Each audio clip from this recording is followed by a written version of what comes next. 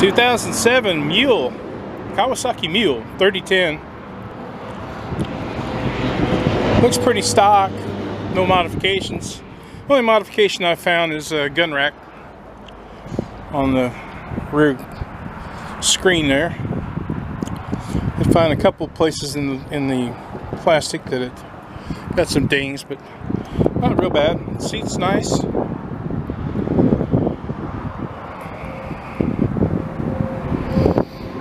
The bed does have some rusting. Very typical with the mules. Tires are in good shape.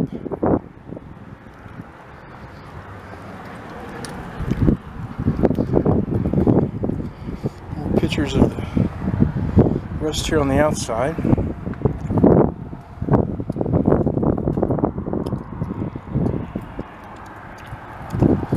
Hours on the unit are 1,063.